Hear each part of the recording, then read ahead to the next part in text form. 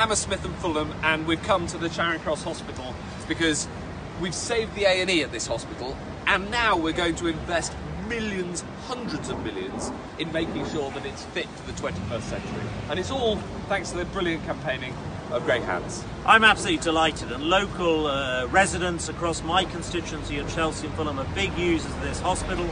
Delighted when Matt announced to me in the House of Commons earlier this year that the A&E will be carrying on. People really love the A&E here, and now with the floor-by-floor refurbishment of the hospital, that is fantastic news as well. Charing Cross going from strength to strength is great news for local people, my constituents in Chelsea and Fulham.